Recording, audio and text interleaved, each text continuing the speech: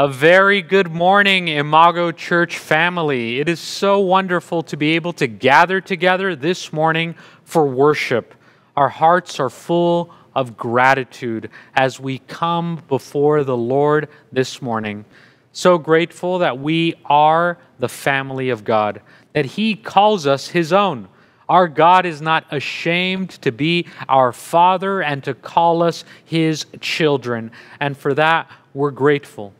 We're grateful that wherever the ideals lack in our lives, that the grace of God abounds.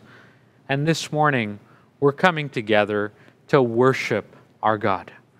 Whatever circumstance, whatever feeling we may be experiencing this morning, we can come together in praise and in rejoicing.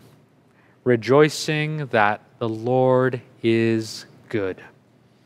No matter how crazy everything may seem internally or externally, the Lord is good and the Lord is God.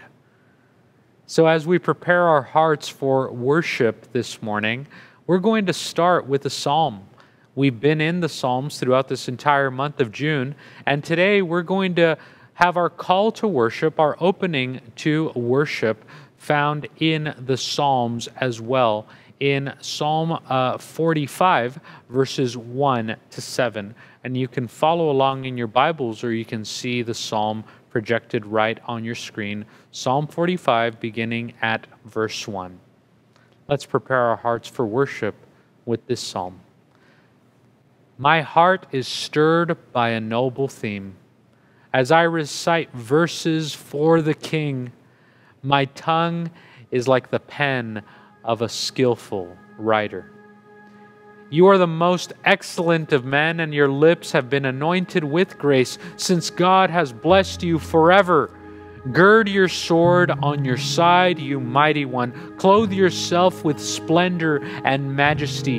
In your majesty ride forth victoriously in the cause of truth, humility, and justice.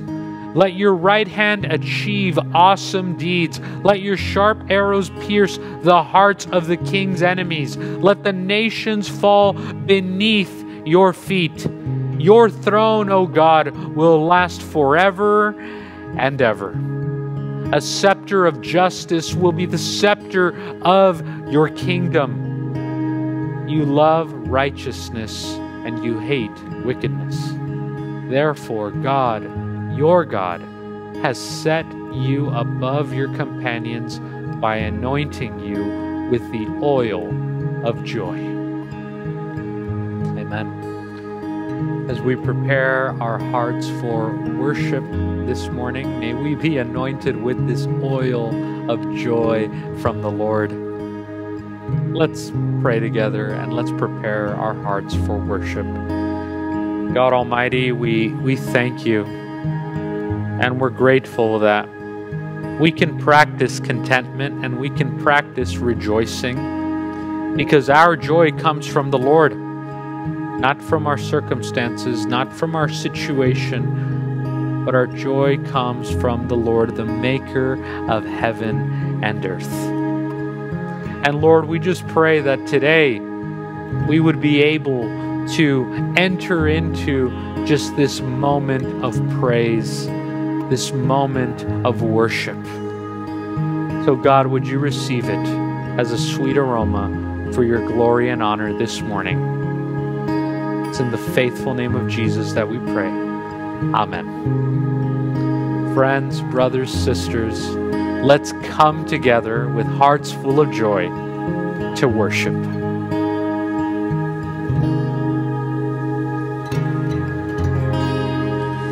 Good morning, Imago Church.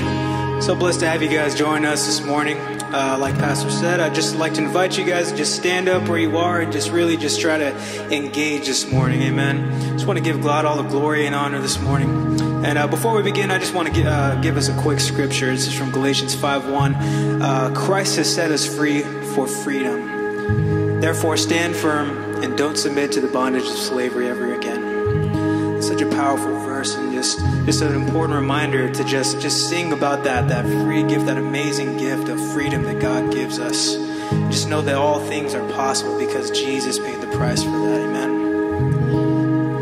We're just going to open up in a quick prayer. Father God, we thank you for what you're doing, Lord. We thank you for what you're going to do in this service, Lord, for the people you're going to reach, the people that are calling you, Lord. We know you're going to answer them today, Lord. This will be the day that they will see you move in their lives, Lord. People that are searching for you, seeking you, Lord. We just know that you're going to do something miraculous, Lord, something marvelous. You're going to show up the way that you always do, Lord, the way no one else can, Father God. And we thank you for that, Lord, and we bless this worship, Lord. And we pray that it's just a sweet aroma to you, Lord. In your mighty name we pray.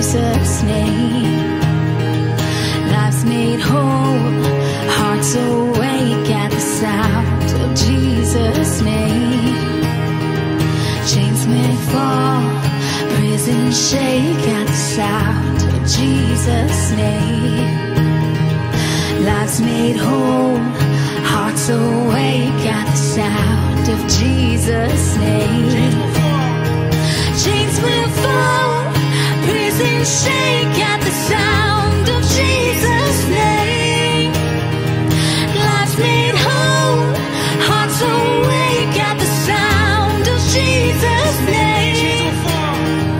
Chains will fall, prison shake at the sound of Jesus' name. Lives made whole, hearts awake at the sound of Jesus' name. Yeah. Where the Spirit of the Lord is, there is freedom, there is freedom. Where the Spirit of the Lord is, there is freedom, there is freedom. Come out of the dark, just as you are, into the fullness of His love. For the Spirit is healing, there be freedom. Let there be freedom. Yeah, freedom.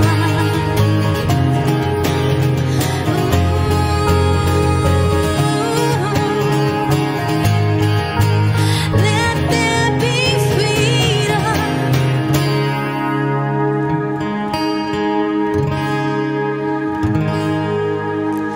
Lord, we just come before you today, Father. Just thanking you, Lord. Thanking you for just being here, Lord, for your presence, Lord. We choose, Lord, to just open our hearts to you right now, Lord. I pray that everyone's focus will just be on you, Lord. That we'll shut everything else out, Father God. Lord, I just thank you for your love, Father God. Your love that's just never ending, Father. Thank you, Lord, that no matter what we do, Lord, in our lives, Lord, that even when we fall, Father God, that you're always there to pick us up, Father God, to hold us, to love us, Father, no matter what we do, Lord. You're such a good Father. I just pray that everyone will just know that, Lord, and feel that from you, Lord. We surrender our lives to you, Lord. Have your way in our lives, Lord.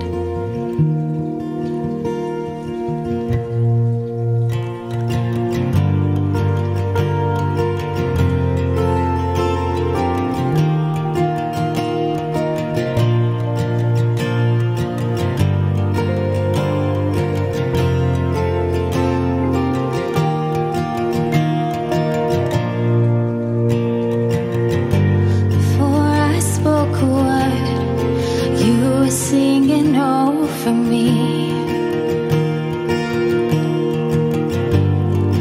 You have been so, so good to me.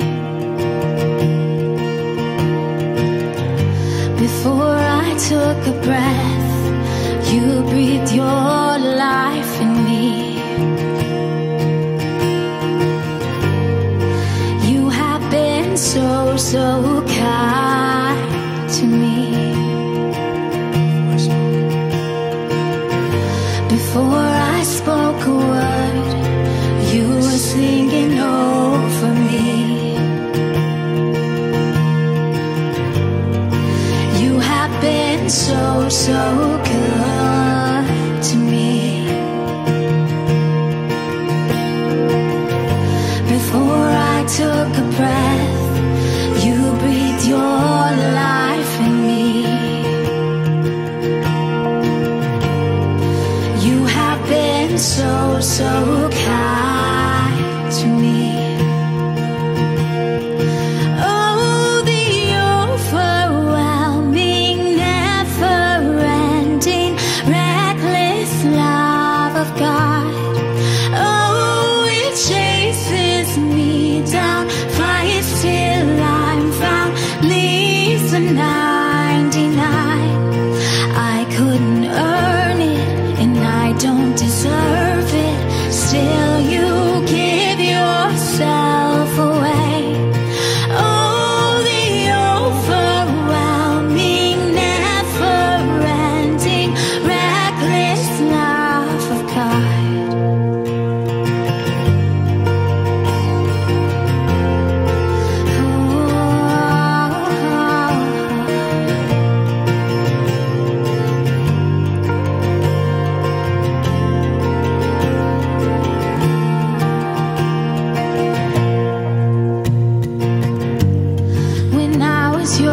fall, still your love fought for me.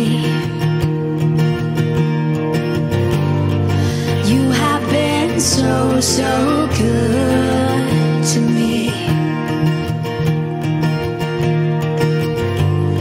When I felt no worth, you paid it all for me. You have been so, so kind to me. Oh, the overwhelming, never-ending, reckless love of God. Oh, it chases me down, flies till I'm found, leaves the 99. I couldn't earn it, and I don't deserve it. Still, you give yourself away. Oh, the overwhelming, never-ending, reckless love of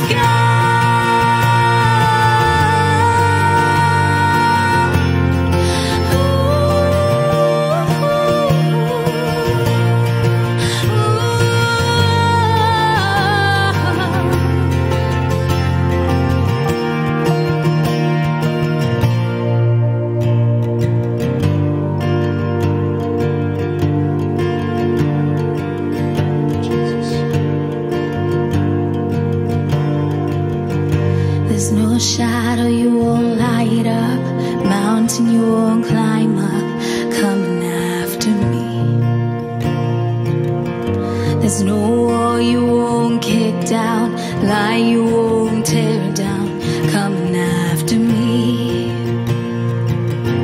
There's no shadow you won't light up, mountain you won't climb up, coming after me. There's no wall you won't kick down, lie you won't tear down, coming after me. There's no shadow you won't light up, mountain you won't climb up, coming after me. There's no wall you won't kick down, lie you won't tear down, coming after me. There's no shadow you won't light up, mountain you won't climb up, coming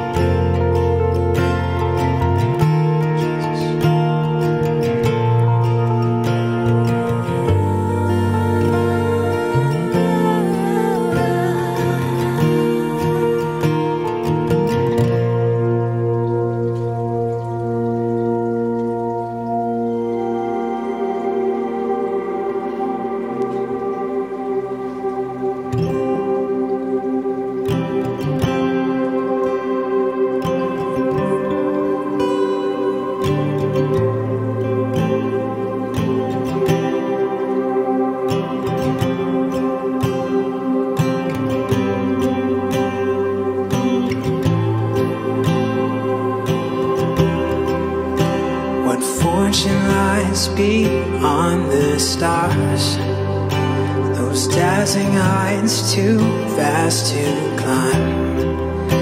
I got so high to fall so far, but I found heaven as love swept on. My heart beating, my soul breathing. I found my life when I laid it down. Upward falling, spirit soaring.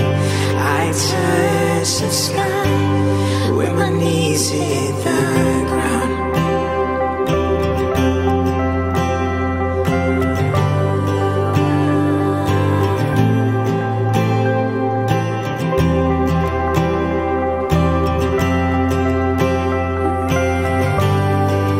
What treasure waits?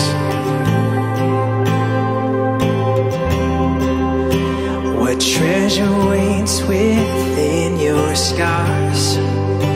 This gift of freedom gold can't buy. I bought the world and sold my heart.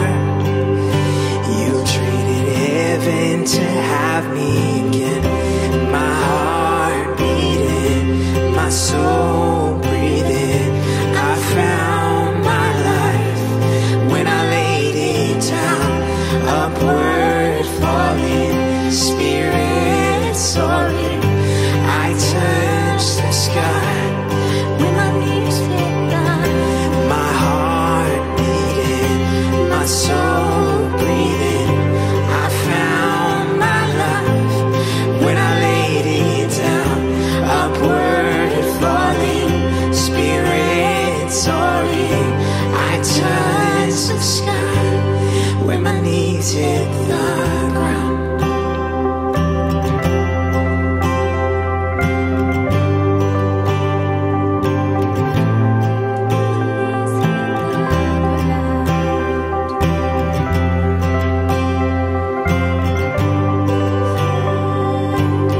Find me here. Find me here at your feet again. Everything I am, reaching out, I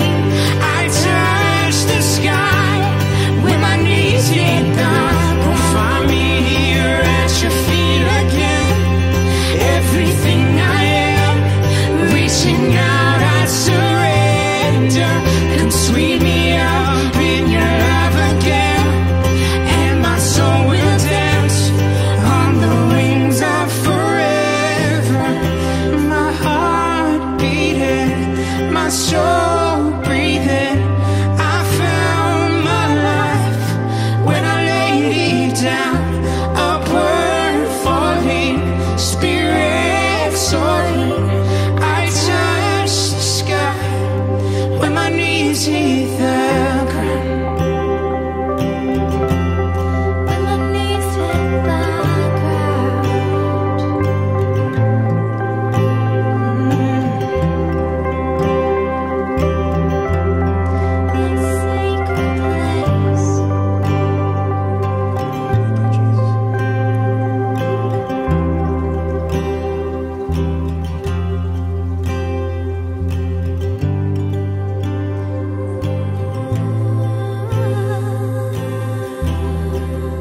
Thank you, Lord, for just who you are today, Lord. We just give you all the glory, Lord. We thank you, Father God, that you are here, Father God, that your presence is with us. We invite you, Holy Spirit, into this place this morning. And we thank you, Father God, that, Lord, that whatever we need, Lord, we can come humbly to your throne today. And Lord, we just lay all our cares at your feet today, Lord. Lord, there are many, Lord, that are heavy, Lord, with burdens, Lord. And we thank you, Lord. Your word says, Lord, come to me, all those that are heavy laden, and I will give you rest. And Lord, we just rest on your promises today, Lord. For Lord, you are faithful, Father God, and your promises are yes and amen. And I thank you, Father God. There's many watching, Father God, throughout the nation, Lord. And there's different things, Father God, occurring right now. But Lord, we thank you, Father God, that you are God, Lord, over all these different issues, Lord. That you are God, Father God, through illnesses right now. That you are God through infirmities, Lord. And we thank you, Father God, that you are touching all those, Lord, that are seeking you this morning. And Lord, we thank you for what you're about to do through the sermon today, Lord. That, Lord, that you speak to the hearts of your people today. That, Lord, that a touch from you, Lord, will change lives forever, Lord. And we thank you, Lord, for just anointing our pastor, anointing the words, Lord, that you have given him this morning. And we thank you for this day. In Jesus' name we pray. Amen and amen.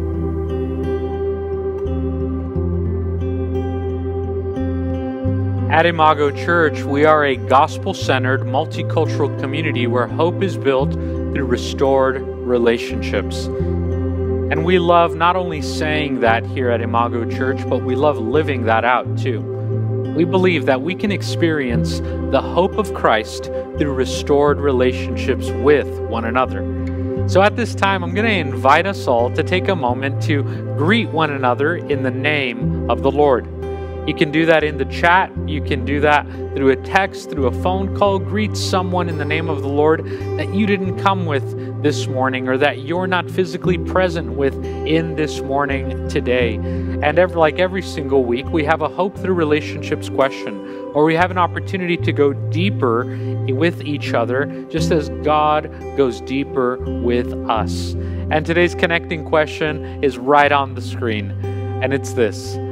During these crazy heat wave that we're experiencing, we've been in triple digits now for almost 2 weeks. How do you stay cool in the heat of the Central Valley summer? Explain why. Are you in the cave, in the AC cave at home, just like me and my kids? Or are you figuring out other creative ways to stay cool during this extreme heat? Go ahead and share with one another in the chat and greet one another in the name of the Lord as you're able to do so.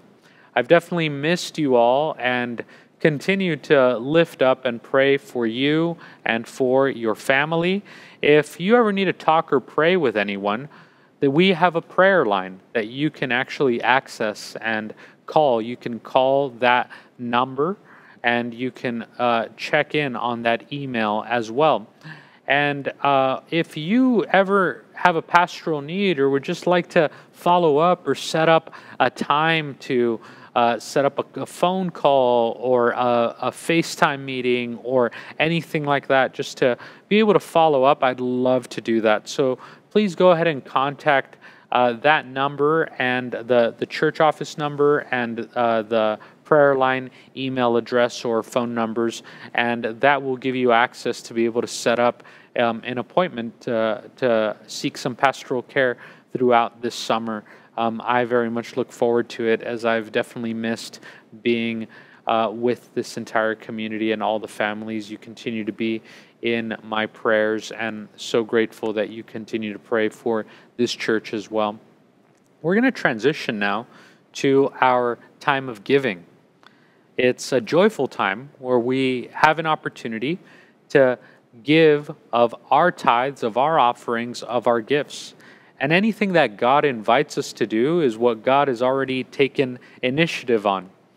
And God is generous, and He delights in pouring down His goodness on us. And we get to respond to that generosity by being generous as well. All of our gifts go to building up the kingdom of God here at Imago Church, and everyone's gifts make just such a tremendous difference and are such a huge blessing to this church community. And so we're going to prepare our hearts and our minds for our time of giving. On the screen, you will see the instructions on how to give. You can give online. That's the preferred method and the encouraged method for all of us during this season of online worship. You can give through text. The instructions are there on the screen as well. And you can also give through check. And you can follow the instructions on the screen and send your check over to the address, to P.O. Box 1319, Tulare, California, 93275. And all of these tithes and offerings go toward a greater purpose, to be able to bless and be a blessing to this church community, to our church community, as we move forward together in this time. Let's take a moment to pray for the offering as we prepare to give. Lord Jesus, we thank you and we give you praise, Lord, because you invite us into a life of abundance, not scarcity, Lord. You invite us into a life of courage, not of fear. And you invite us, Lord, into generosity, God. Not fear or stinginess, Lord. And thank you, God, that when we're generous, we get to reflect more of your heart. And that's the purpose of following you, God. You are our model for living. You are our Lord and our Savior, God. So as you do, we do, Lord. As you gave and laid down your life, we also give and lay down of what you've entrusted us to, Lord, for your praise and for your glory. Multiply this, Lord, for your kingdom's sake. And God, would Imago continue to be a light that shines for Jesus. We thank you, Lord, and we just give you praise, and we pray that you would provide for all families at Imago Church, especially those experiencing hardship during this time. You are the great provider and the great sustainer. So it's in your name that we pray. Amen.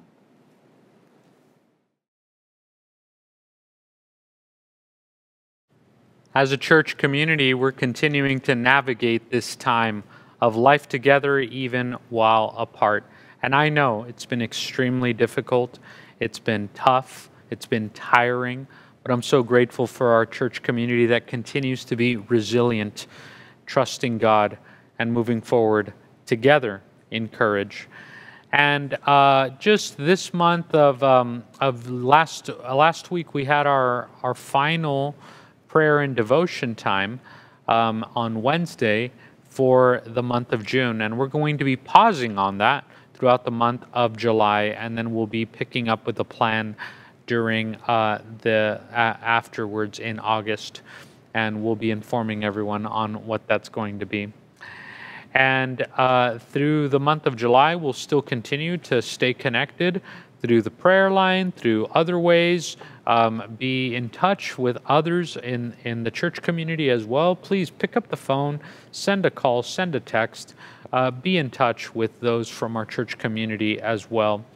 But we are in pause during July with youth meetings and other typical gatherings. It's just fantastic to hear folks staying connected in creative ways, young adults with messenger groups.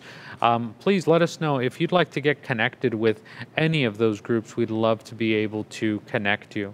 And most of us that have young children may have already received our children's ministry packets.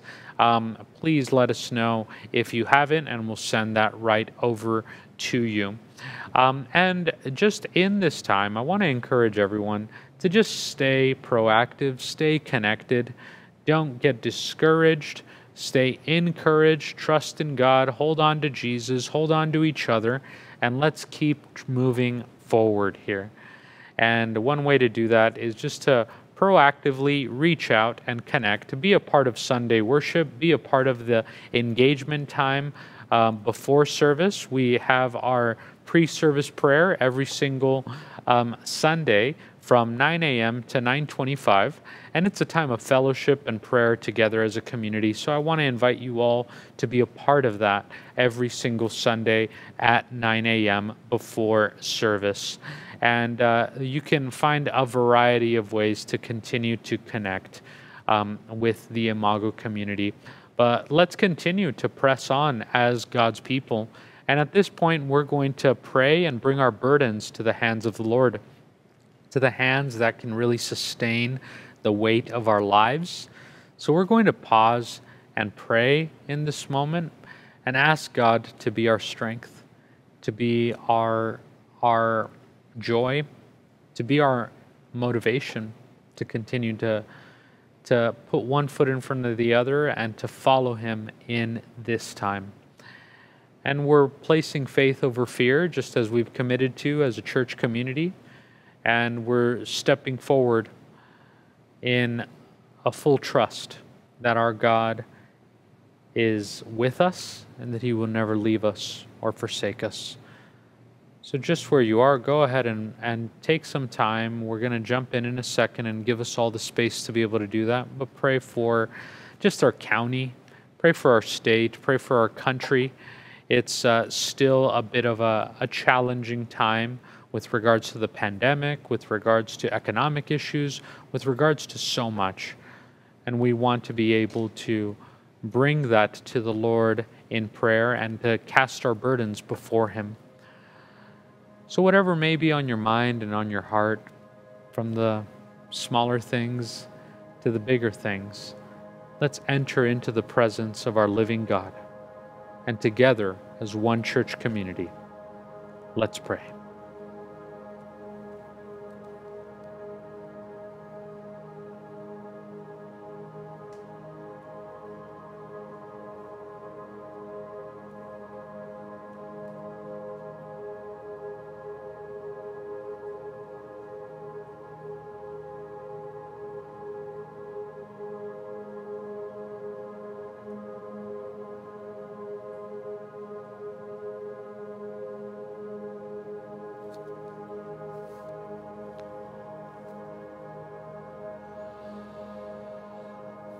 Amen. O God of life, You are the one who meets us in this place. We pray, Holy Spirit, for Your presence to cover us, Lord. Deliver us.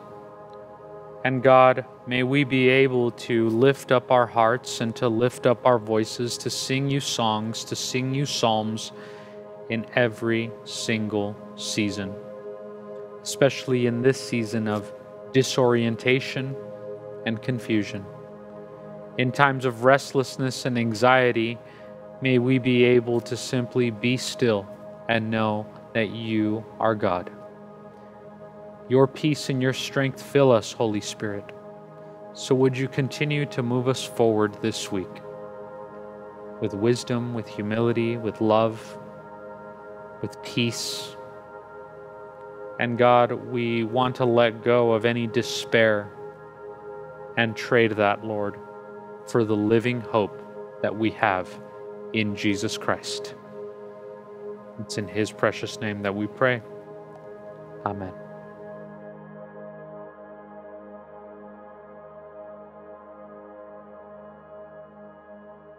We're going to continue with our time of worship by opening up the Word of God. And today, I'm really excited that we have the opportunity to move forward in our summer rhythm in the Psalms. It's kind of become a bit of an Imago tradition where every single summer in June, we take time to just pause and reflect and dive in to the Psalms. We change up the rhythm a little bit so that we have the opportunity to go beyond simply listening and responding to the Word of God, but instead together as a church community, we have the chance in the summer to engage and go deeper with the Word of God, where we have the privilege of being able to sharpen one another as a church community. That's part of the call of the Scriptures, that just as iron sharpens iron, we are to sharpen one another as well. And today we're continuing in the Psalms. I'll be sharing just a little bit of background, and then we will jump into Psalm 46 and read verses 1 to 11 together in a moment. But really the reason that we're doing this and taking time to really just pause, reflect, and rest in the Psalms is because we're learning that every single one of us is called to draw near to God, to draw near to His Word. And one way that we're able to do that is simply by practicing this rhythm of really reflecting and focusing our thinking, of meditating on the Word of God. And it's one of those things that we are learning to do together. Each one of us is able and capable to reflect and focus and dive in and meditate on the Word of God. And so we're going to take time to be able to do that. Just as Psalm 1 told us, that is the key to a life that is transformed. It's to be able to really reflect on the Word of God day and night. So that's why we do what we do during the summer, to encourage each other, to build each other up, to sharpen one another. And each week we have the opportunity to have a special song or a reflection from a community member. And today we're going to have the opportunity to do that as well, as we continue to change up our rhythm here during the summer. What we've seen throughout the Psalms in the past few weeks is that the Psalms have a way of challenging us. And as the Psalms challenge us, we're actually shaped more and more into the people that God created us to be.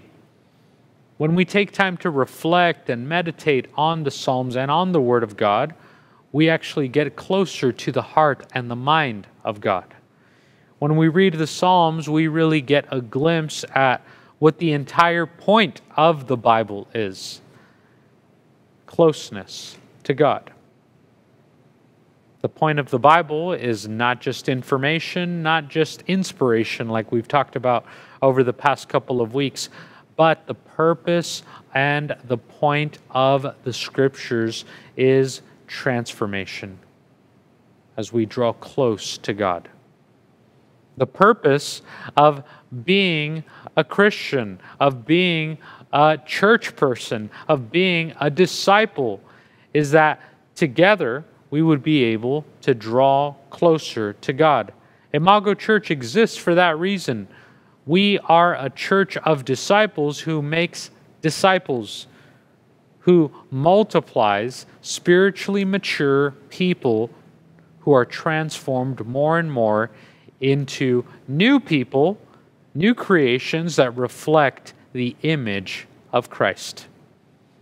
The Bible is the written Word of God that serves as this living link between us and the living God, the God of all creation.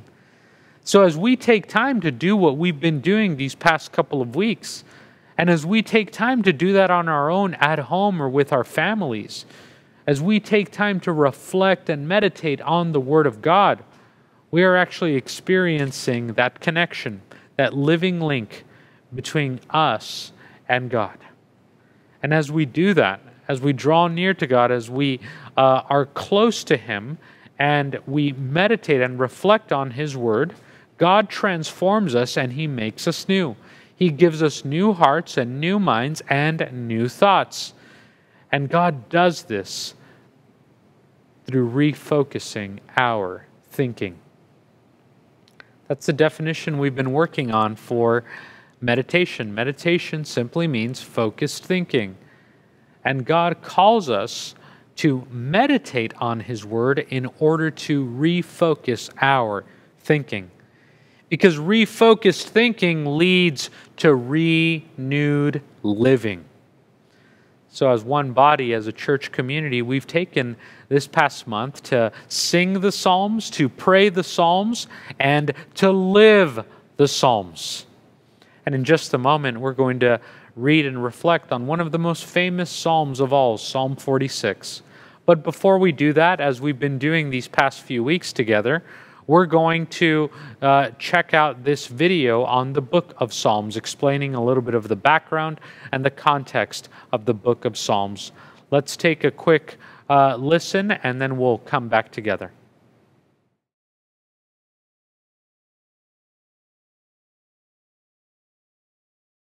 The Book of Psalms, it's a collection of 150 ancient Hebrew poems, songs, and prayers that come from all different periods in Israel's history. Many of these poems are connected with King David, 73 actually, and he was known as a poet and a harp player. But there are many different authors behind these poems. There's the poems of Asaph, or from the sons of Korah, and some are from other worship leaders in the temple. Even Solomon and Moses have their own poems, and nearly 1/3 of these are anonymous. Now, many of these poems came to be used by the choirs that sang in Israel's temple, but the Book of Psalms is actually not a hymn book. At some point in the period after Israel's exile to Babylon, these ancient poems were gathered together and intentionally arranged into the Book of Psalms before us. And it has a very unique design and message that you're not going to notice unless you read it from beginning to end. Now, to see how the Book of Psalms is designed, it's actually most helpful to start at the end. The book concludes with 5 poems of praise to the God of Israel, and each one begins and ends with the word hallelujah, which is Hebrew for a command to tell a group of people to praise Yah, which is short for the divine name Yahweh. Now, that's a really nice 5-part arrangement, and it looks like someone's giving us a conclusion here to the book. So it invites the question, does the book have any other signs of intentional design? If you pay attention to the headings of the poems, you'll notice that at 5 places, your Bible translators have the heading Book 1, Book 2, Book 3, 4, and 5 at various points, and that these divide the book into 5 large sections. Now, the reason for this is that the final poem in each of those sections have a very similar ending that looks like an editorial addition. It reads something like, "May the Lord, the God of Israel, be blessed forever and ever. Amen and amen." So the book has a conclusion. It has an internal organization into 5 main parts. And so the natural place to go from here is now the beginning, to look for an introduction. And what do we find? Psalms 1 and 2, which stand outside of Book 1 because most of the poems in Book 1 are linked to David, except Psalms 1 and 2, which are anonymous. Psalm 1 celebrates how blessed the person is who meditates on the Torah, prayerfully reading it day and night and then obeying it. Now, the word Torah simply means teaching, and more specifically, it came to refer to the 5 books of Moses that begin the Old Testament. And here, actually, the word seems to be used with both meanings in mind, which explains why it has 5 main parts. The book of Psalms is being offered as a new Torah that will teach God's people the lifelong practice of prayer as they strive to obey God's commands given in the first Torah. Psalm 2 is a poetic reflection on God's promise to King David from 2 Samuel chapter 7, that one day a messianic king would come and establish God's kingdom over the world, defeat evil and rebellion among the nations. Now, Psalm 2 concludes by saying that all those who take refuge in the messianic king will be blessed, precisely the word used to open Psalm 1. And so together, these 2 poems tell us that the book of Psalms is designed to be the prayer book of God's people as they strive to be faithful to the commands of the Torah, as they hope and wait for the future messianic kingdom. Now, with these 2 themes introduced, we can start to see how... So amazing to see everything that goes into this precious book of the Psalms. Now we're going to open up the Psalms to Psalm 46. And I'll be reading it in English. You can follow along in Spanish or in the language of the heart. I know that when we're together in person, we have more opportunities to be able to read both in English and in Spanish. And please, any of our Spanish speakers at home, if you need translation for any of our resources, we're more than happy to do that. So please reach out and let us know if that's a way to serve you during this time. We'd love to be able to care for you in that way. But I'll be reading Psalm 46 for us, and beginning at verse 1. Psalm 46, it says here, the director of music of the sons of Korah. And we will start at verse 1. Psalm 46, verse 1. Let's hear now with open ears and open hearts from the Word of God. God is our refuge and strength, an ever-present help in trouble. Therefore we will not fear. Though the earth give way and the mountains fall into the heart of the sea, though its waters roar and foam and the mountains quake with their surging, there is a river whose streams make glad the city of God, the holy place where the Most High dwells. God is within her. She will not fall. God will help her at the break of day. Nations are in uproar. Kingdoms fall. He lifts his voice. The earth melts. The Lord Almighty is with us. The God of Jacob is our fortress. Come and see what the Lord has done, the desolations he has brought on the earth. He makes wars cease to the ends of the earth. He breaks the bow and shatters the spear. He burns the shields with fire. The Lord says, "Be still and know that I am God. I will be exalted among the nations. I will be exalted in the earth. The Lord Almighty is with us. The God of Jacob is our fortress." Amen. The Psalms are God's songbook. As we've been talking about the last few weeks, at the heart of the Bible is the heart of God in the Psalms. So that's why we've been taking this time these last few weeks to simply refocus and regather ourselves by being refreshed in the Psalms. Perhaps for you, just like for me and many of us in our community and in our world, this has been the last 3 or 4 months. So much has felt very overwhelming. So much has felt just out of control. What we're reminded of here in this psalm is that in the midst of the battle, in the midst of the confusion, in the midst of the uncertainty and the anxiety, the voice of the Lord says, "Be still and know that I am God."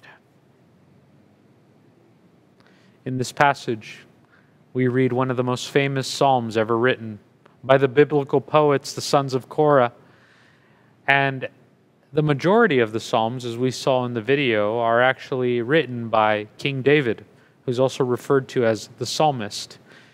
King David, as we focused on him primarily last week, we learned that he was a man that the Bible refers to as a man after God's own heart. He wrote many of the Psalms, and David by no means was a perfect man or a perfect king. And in fact, he messed up a lot. But he held on, and he trusted the living God. He trusted the God that would never, ever let go of him. David served as the second king of the ancient people of Israel.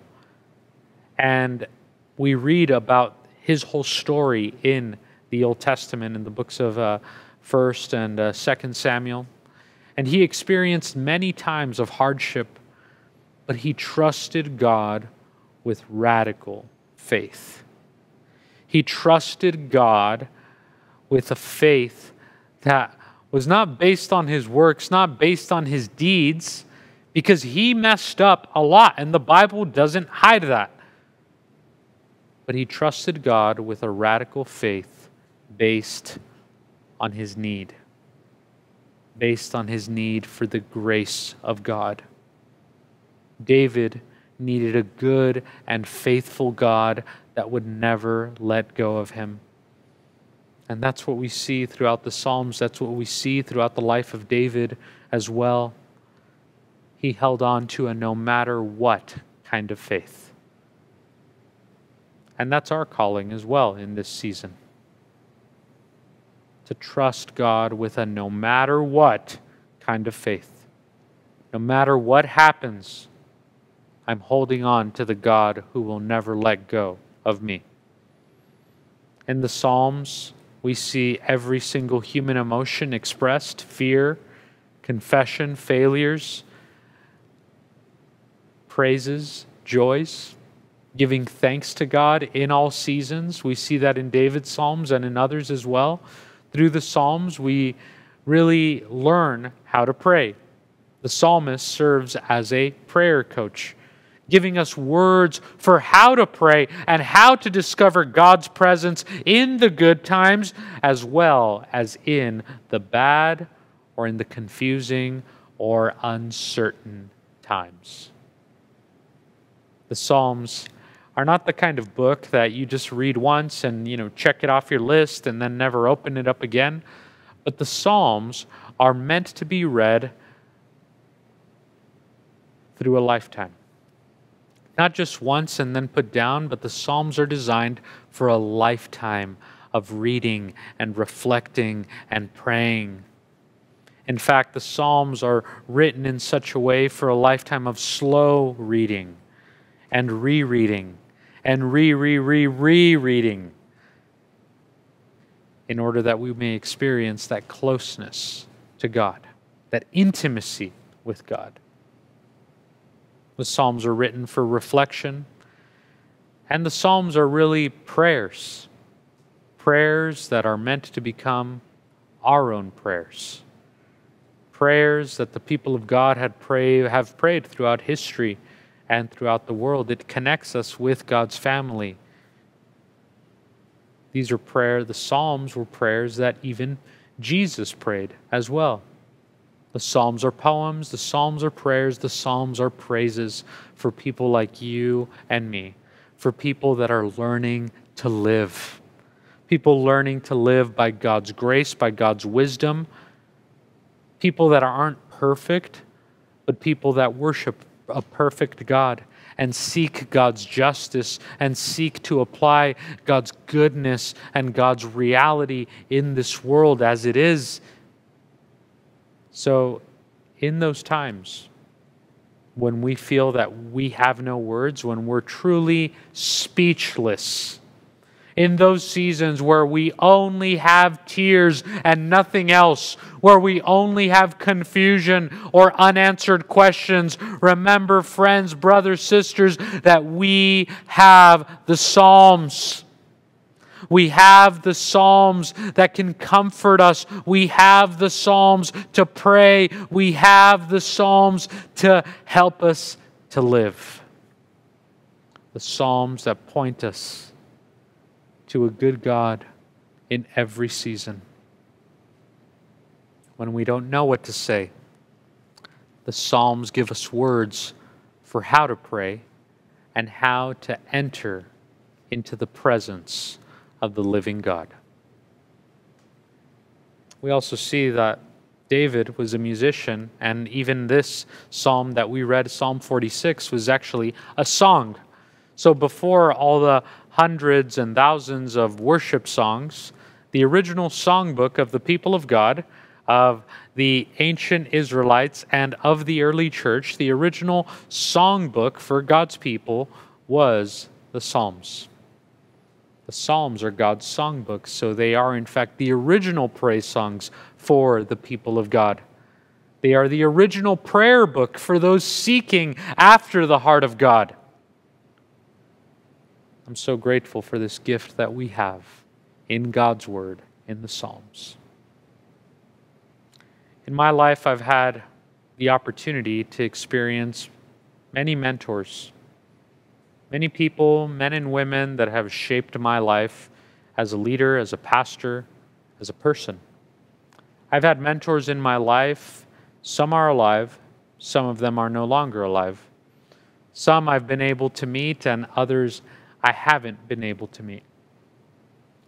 But someone that has actually impacted my pastoral ministry and shaped me as a leader has been a teacher and mentor that I never met, but I've read and been inspired by his life and his work. I never met this person because he actually passed away in 1945, many years before I was even born. Get this, it was even years before my parents were born. I never had a chance to meet him, but I look forward to a moment in eternity to be able to even hang out with this brother in Christ, with this mentor, a pastor actually, a pastor by the name of Dietrich Bonhoeffer.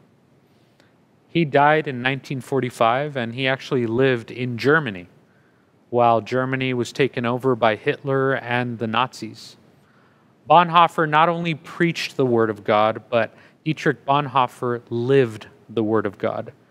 He stood up to Hitler and the Nazis, and he resisted against that evil, that principality before him. Eventually, Dietrich Bonhoeffer was arrested and he was killed for his courage, and he was hanged in a Nazi camp in a place called the Gallows. And this is a brief story about what the Psalms meant to Dietrich Bonhoeffer. In the last days of his life, actually 2 years before he was killed, we have access to a very personal letter, to a very special letter, a personal letter that Dietrich Bonhoeffer wrote to his parents. In it, he described how he was able to keep going, how he was able to find strength day by day, knowing that he was going to be executed at any time, at any day. It was less than 2 years before his death, while he was imprisoned, where Dietrich Bonhoeffer wrote a letter to his parents. We now have access to it, and I'm going to read from it directly. And in this letter, he describes how he's able to find strength every morning, how he passes the time while in prison and while being in a time of complete unknown, surrendering his life in God's hands. So how does Bonhoeffer pass the time? How does he find hope? Well, let me read you directly from this letter that he wrote. Bonhoeffer says, I read the Psalms. I read the Psalms every single day. As I have done for years, I know the Psalms, I love the Psalms, I love them more than any other book.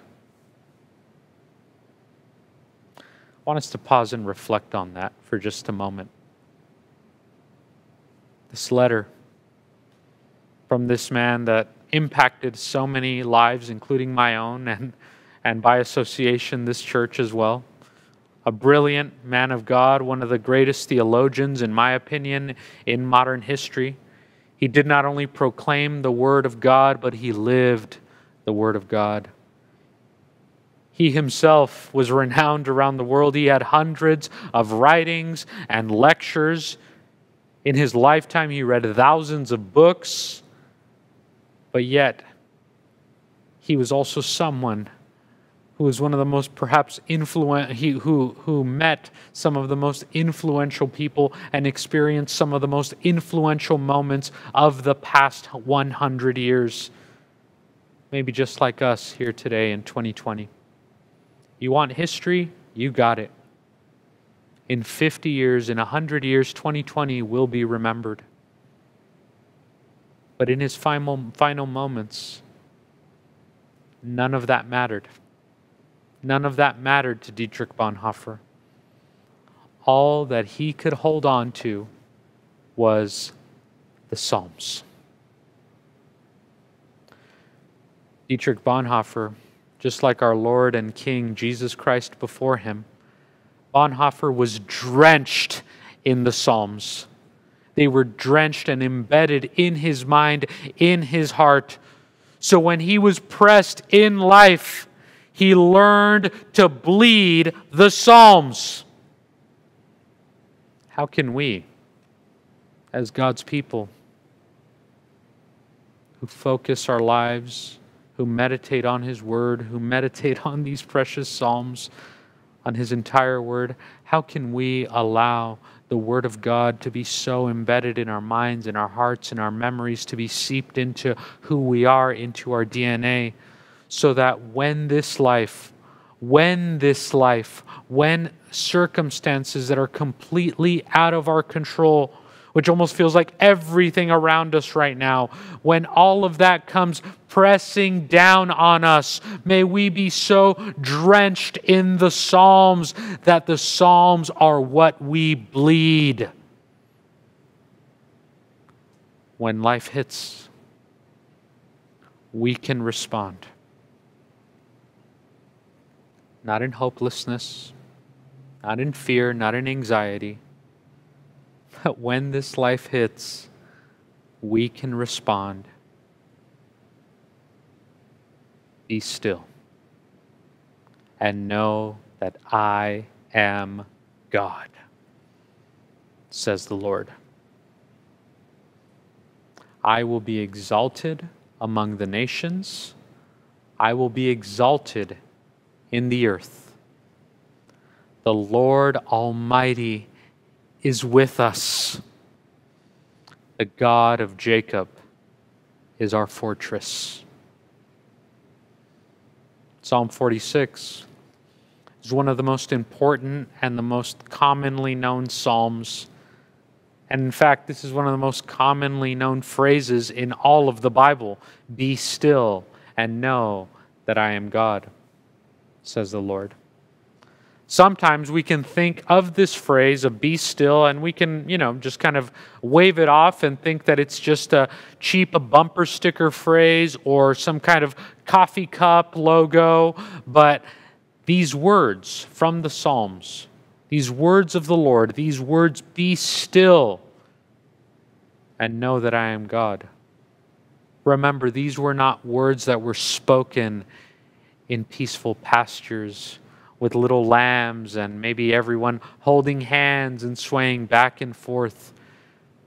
But it is in the midst of chaos. It is in the midst of a war zone, in the midst of uncertainty and disorientation that we hear the voice of the Lord in Psalm 46. He says that He Himself makes wars cease to the ends of the earth. He breaks the bow and He shatters the spear. He burns the shields with fire. So it's in the midst of the war zone, in the midst of the attacks, it's in the midst of the fire that the Lord says, be still and know that I am God. I will be exalted among the nations. I will be exalted in the earth. The Lord Almighty is with us. The God of Jacob is our fortress. Amen. Be still. He is God. He is with you. Never let go of the God who will never, ever let go of you. So this week, how can we live this psalm? Not just hear it, but live it and pray it. How can we practice being still and knowing that He is God? How can the Lord be your strength? How can the Lord be your refuge, your shelter this week? And as we've been doing, continue to read a psalm a day and ask yourself, what does this psalm say about God? What does it say about the mind and the heart of God? What does it say about us, about people? How does this psalm invite us into deeper worship, to the heart of worship? How does this psalm invite us to transform and renew our lives, to refocus our thinking? This month, we're taking time to rest in the Psalms. And we're going to have an opportunity to do that as we hear from reflections in our community. We're doing this throughout this time as we're in the Psalms, studying the Psalms together. And today we have the privilege of having our sister Sandra Marquez. She's going to share with us a reflection on Psalm 23. And immediately right after that, we're going to hear a special from our worship leader, Marcus, and special guest, Jordan Rodriguez. So let's take this time to simply rest in the Psalms as we hear this reflection and this special song.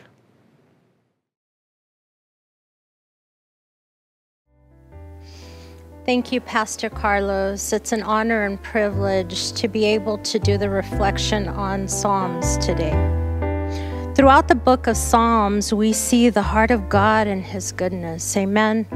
And the reflection that I chose today is on Psalms 23, which is a very familiar scripture for many. We sometimes hear it during events or funerals, but a lot of times, because it's a familiar scripture, we choose to skip over it because we've heard them before. Amen. But as I was going through the book of Psalms and just kind of looking at all of God's characteristics and promises, I came back to Psalms 23 because there's so much there for us to reflect on today. And I would like for us to read this scripture together just to remind us of God's promises. Amen. And I'm reading out of Psalms 23, verses 1 through 6 from the New Living Translation. If you could join me. Starting on verse 1, the Word of God says, "The Lord is my shepherd. I have all that I need. He lets me rest in green meadows. He leads me beside peaceful streams. He renews my strength. He guides me along right paths, bringing honor to His name." Verse 4, "Even when I walk through the darkest valley, I will not be afraid, for you are close beside me. Your rod and your staff protect me and comfort me. You prepare a feast for me in the presence of my enemies. You honor me by anointing my head with oil. My cup overflows with blessings." Verse 6, "Surely your goodness and unfailing love will pursue me, and I will live in the house of the Lord forever." Amen. What a beautiful scripture. A couple of important points that I would like to focus on are as follows. In verses 1 through 3, it tells us the Lord is our shepherd. What does that mean? That He leads us. Amen. And it goes on to say that we shall not want, which means we lack nothing. And as we go through these seasons, there might be many needs, but am I inviting Him into my life? Because that's His promise for us as we allow Him to lead us. Amen. In Psalm 23:4, it says, "As I walk through the valley of the shadow of death, I will fear no evil, for you are with me."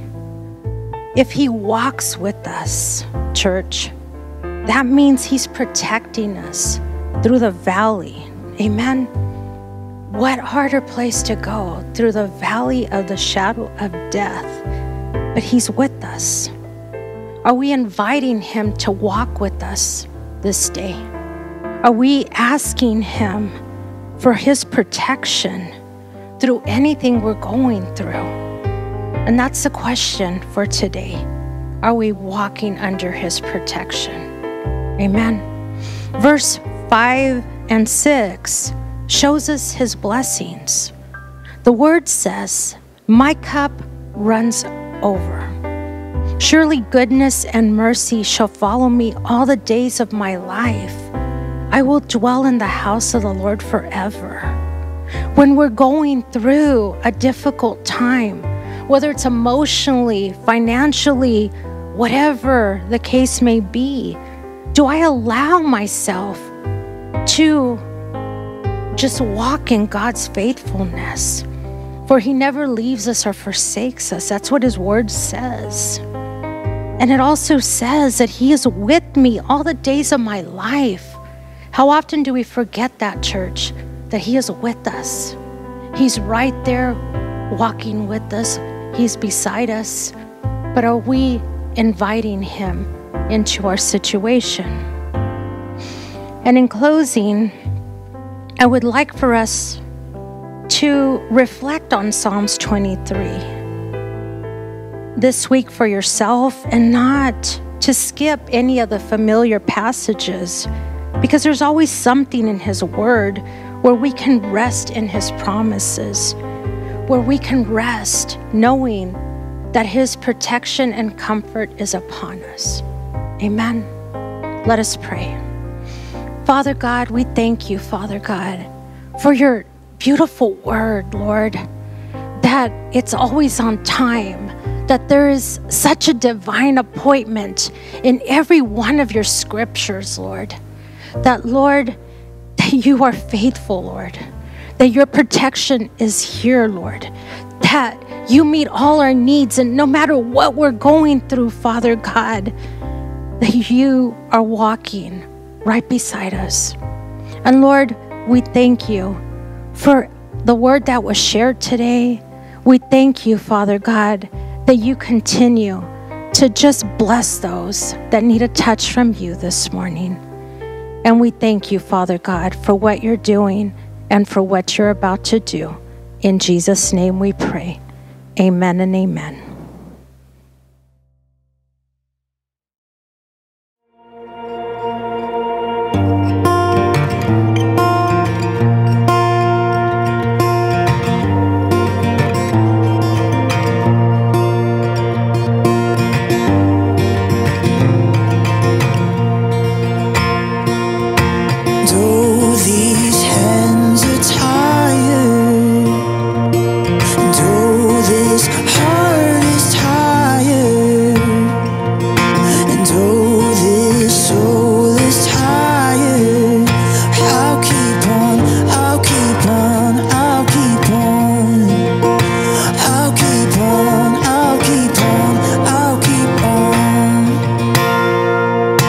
Faith is something I am not accustomed to. Trusting other people, something I don't really love to do. I never been a fan of it. I act tougher, but really my shoulders ain't built for this, and I don't have nothing.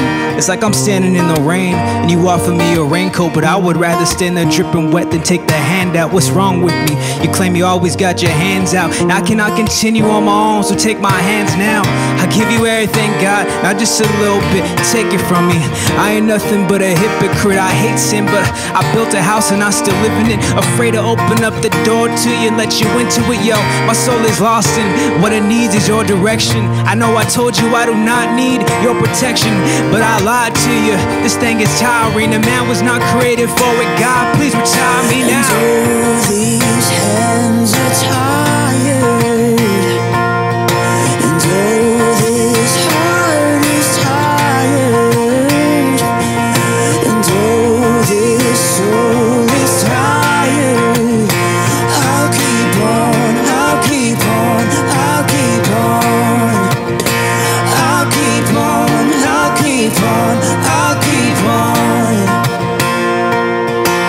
Trust is something I am not accustomed to, and I know the Bible says that I should always trust in you, but I don't ever read that book enough. And when I have a question, I don't take the time to look it up or pick it up. It collects dust on my nightstand. I'm just being honest, please take this out of my hands. I have no control, I am just a person, but thank the Lord that I serve a God that's perfect. I do not deserve the opportunities you're giving me. I never knew what freedom was till I learned what prison means. I am not ashamed, I don't care if they remember me. My life will always have a hole if you are not the centerpiece. Take me out of bondage, take all of my pride. If I don't have a savior, I don't have nothing inside. Take all my lust, take all of my lies. There's no better feeling when I got in the sky up in your eyes. It's amazing. All these hands are tired, and all this heart is tired, and all this soul is tired. But I'll keep on, I'll keep on, I'll keep on, I'll keep on, I'll keep on, I'll keep on.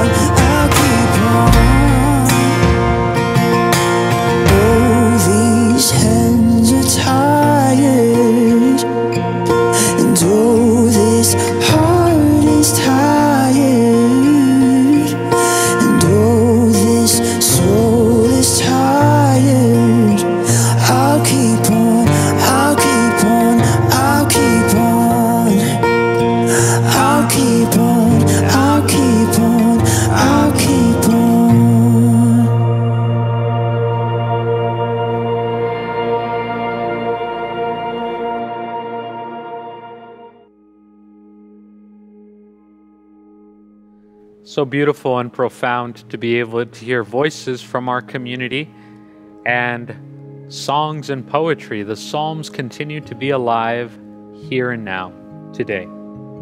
The Psalms are prayers, the Psalms are praises, the Psalms are poems, the Psalms are reflections. And through the month of June, I want to invite our entire church community to be continuing to pray a psalm a day. We're placing resources for that on all of our social media channels, and you can pray that daily. So as a church community, let's just come before the Lord and pray. God, you call us to be still and know that you are God. To be still, to stop fighting, to stop running, to stop avoiding,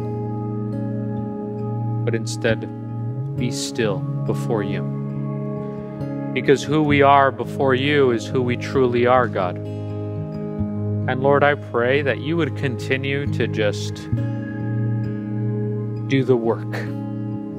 Do the work that you started in us, Lord, and bring it about to completion. Lord, we are your people, and you are our God. Thank you, Lord, that is our comfort, that is our peace, that is our security in this time. God, we've been able to sing praises. We've been able to hear your word. We've been able to simply be still and honor you as God. Thank you, Lord, that your word never comes back empty, Lord, but we're full this morning. We're full of nourishment that comes, Lord, spiritual nourishment, spiritual refreshment through you, Jesus, the living water.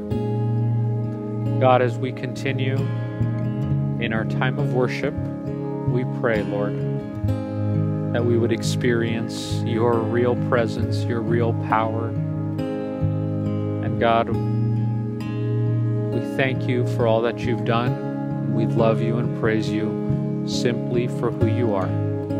Receive all the glory this morning, we pray. In the powerful name of Jesus. Amen.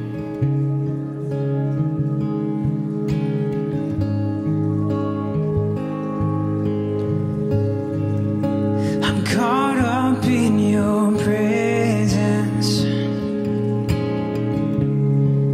Oh, I just wanna sit here at your feet.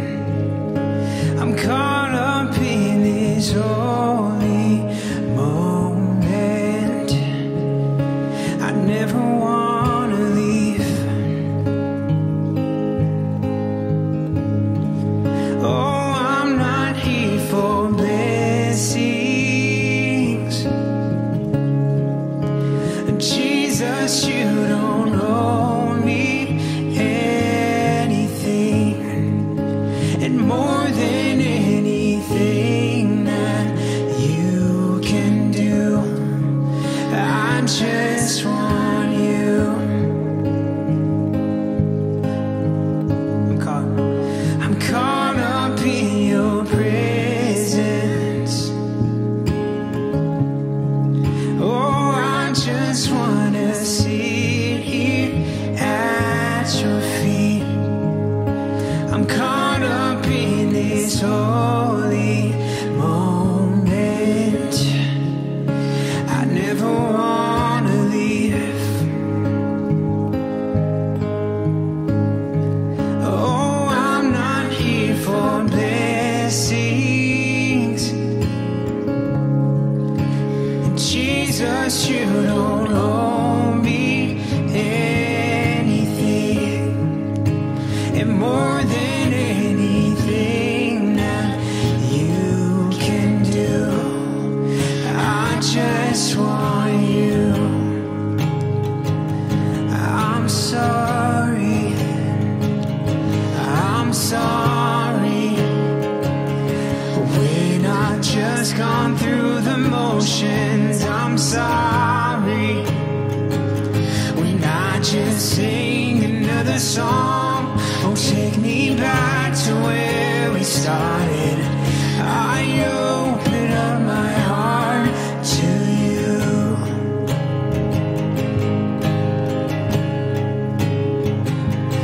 I'm sorry when I've come with my agenda. I'm sorry when I forgot that you're enough. Take me back to where we started. I open up my heart to you.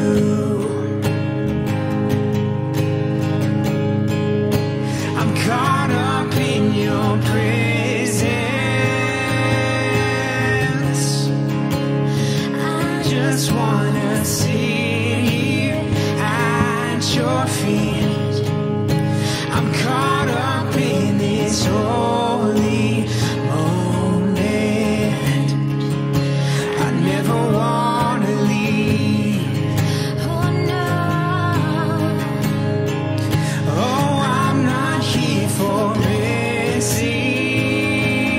Jesus, Jesus, you don't owe me anything. And more than anything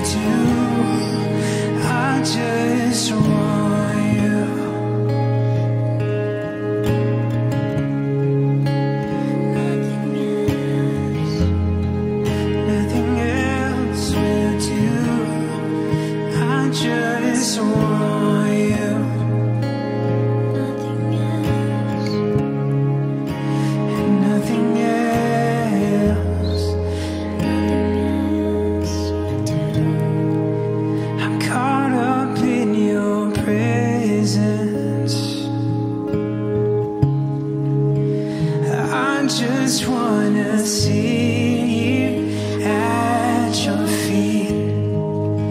I'm caught up in this holy moment.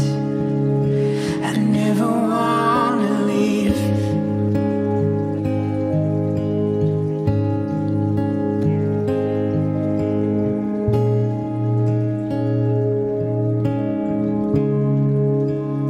Never wanna leave.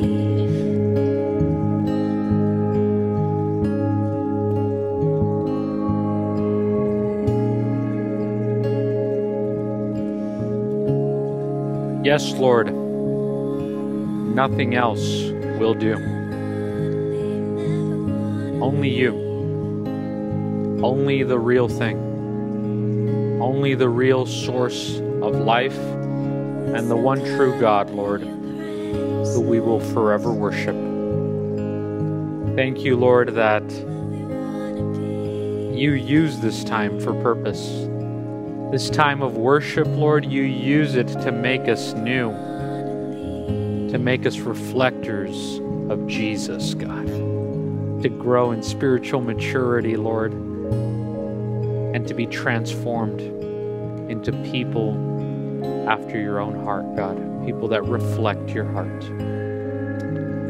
And Lord, I just pray that as a church, as a body, that we would be able to practice what it means to be still and know that you are God.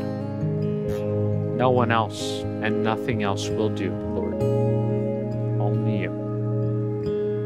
I give you all the praise and glory, God, and we lift you up because you are worthy.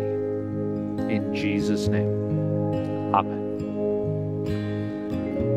Friends, it's been such a joy to be able to worship together as one body, as one community, in one voice, lifting up our praises to our King and to our Lord Jesus Christ. There's ways to stay connected, and we want to encourage you to continue to do that throughout the week. I'd love to hear from you, and I look forward to having opportunities to connect throughout the summer. Let's continue to be in prayer for everything that God has in store for us, including exploring possibilities for an outside in-person service at different points this summer. Please be praying for the logistics of that and all the details that go along with that, but we will keep you up to date and informed with all of those details. But I'm so glad that we get to continue to worship and lift up praises in all seasons. That's what the Psalms teach us. Now, as we go out from here, would you receive this blessing from the book of Ephesians in chapter 3, beginning at verse 20. Receive this blessing. Now to God, who is able to do exceedingly and abundantly more than all that we ask or imagine, according to his power at work in us and through us. To him be the glory in the church and in Christ Jesus throughout all generations, forever and ever. Amen. Amen. Go in the peace of Christ. Go in the strength of Christ. God bless you, and we'll be here next week for worship. Go in God's peace. Blessings.